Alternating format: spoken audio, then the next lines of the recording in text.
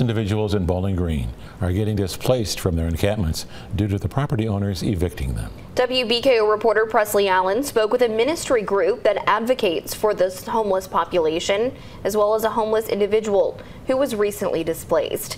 It's our top story at 6. I'm here at a homeless encampment, which in just 2 weeks will look like this. Recently, homeless encampments have been getting demolished by companies that own the properties being occupied, giving those who reside there 2 weeks to pack up and leave. Robert Jones is a part of the homeless community and was recently displaced from an encampment. Having a service animal has made it difficult for him to have access to some shelters.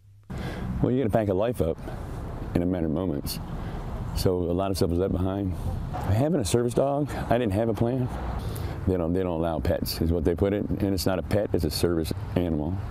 This is the dog that identifies and saves my life. Timothy Hayes resides in the homeless community as well and was told just this morning that his encampment was being bulldozed and that everyone living there would have to evacuate. They did not have any place for us to go. They didn't give us really any options. And I mean, it wasn't their place to, I understand, it's not their place to give us options. This is going to be up to us. But there are not a whole lot of places we can legally be in Bowling Green. Amid the situation, what is being called Do Not Forget Me Ministries has been formed. Co-founder Chris York explained the group is actively trying to help the homeless population, including those like Hayes and Jones, who feel they have nowhere to go. Basically, all we really want to do is just like reach out to the community to ask you guys what we can do to come together as a community to help these people that need help.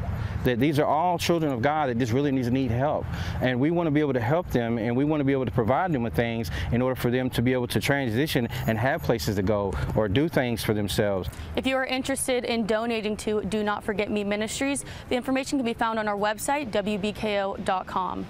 Reporting from Bowling Green, Kentucky, this is Presley Allen with WBKO News. In terms of donations, the ministry is asking for blankets, tents, sleeping bags, water, tarps, and power converters.